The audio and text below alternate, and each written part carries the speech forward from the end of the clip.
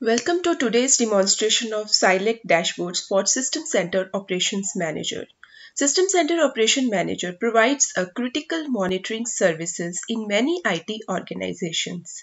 So health of Operations Manager is very critical to deliver quality services. So in these dashboards, we are focusing on tracking the alerts raised by System Center Operations Manager and visualizing the health of the system. So we will start with the first page.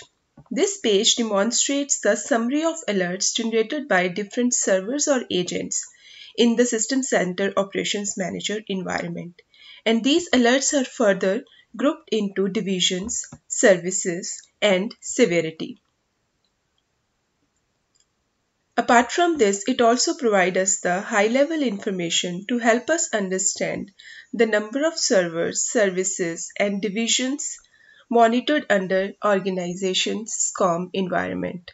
It also digs deep into source of alerts, whether how many number of alerts are rule-based and how many are monitor-based. You can see this information of alerts for the last 30 days and can also configure your report by adjusting the dates from the date range slicer. Along with, you can also make selection for division, service, server, severity, etc. by clicking at the menu bar. And you can, if you want, you can go back. And next page is alerts per management pack.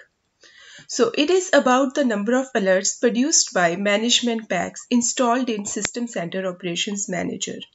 Here we can see alerts generated by management packs. So by clicking on the alert name, it will provide us the name of corresponding management packs and give us more details like severity and environment of those alerts.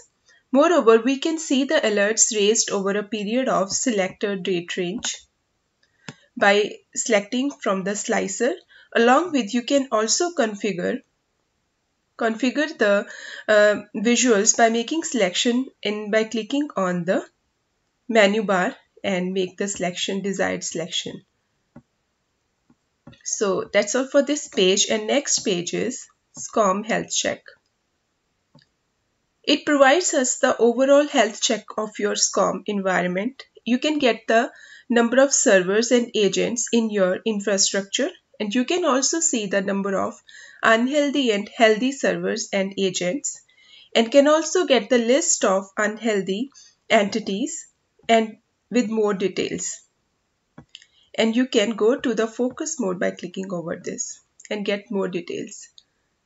And along with this, you can see the total space in your DB and DW databases, which is further split into used space and free space. And the tables at the bottom provide us the file names and how much space is occupied by each file name. That's all. Thank you.